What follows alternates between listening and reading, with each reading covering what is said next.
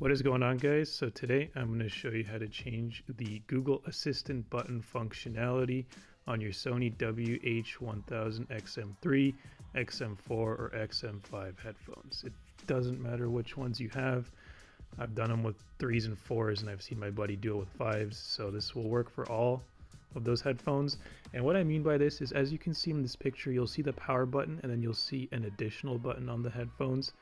That button by default is the Google Assistant button, so you can press it and you can ask Google to search something on your phone or whatever.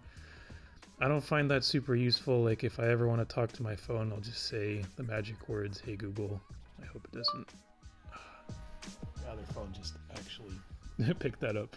Sorry. Anyways, so I don't use that.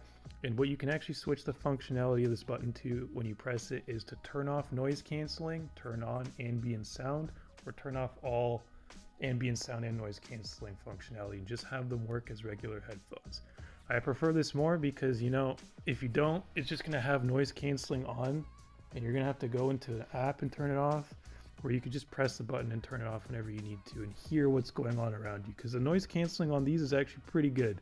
I don't always want to use it. So anyways, let's get into this, and just wanted to show you guys a couple more pics like this. This is what they look like. WXM. These are the new ones. Those are the 5s. I have the 3s on right now as I'm recording, and you'll need to connect via Bluetooth. So make sure you're connected via Bluetooth here. WH-1000M3. Turn on your Bluetooth settings and connect your headphones. I'll make a separate video on how to connect via Bluetooth on Android, but for now, let's assume you know how to do that, and we can close this. So let's go to the Google Play Store. And if you search up here on the Google Play Store, Sony Headphones Connect, I've already searched it. You want to install this app. I'm not going to update it for this video, but this is the one you want to install. So make sure you install this one right here. And once you have it installed, let me go to it on my, here it is. So you may be prompted with some setup screens, something like this. Start, blah, blah, blah. Okay, click next. Ambient sound control based on actions. Not interested in this. This is overcomplicated.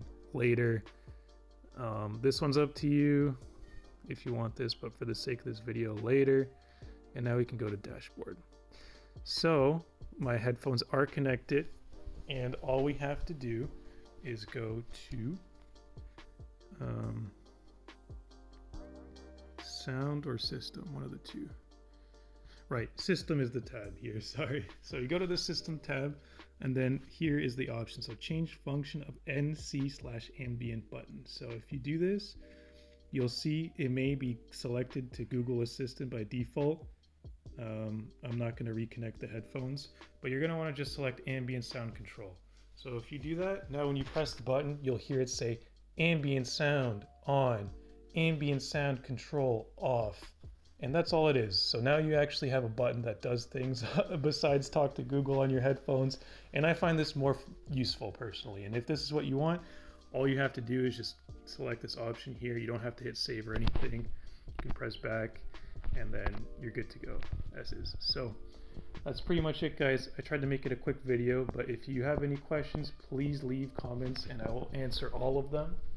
And yeah, that's pretty much it, guys. Hopefully you found this video helpful. If you did, drop a like. Don't forget to subscribe. Thanks for watching.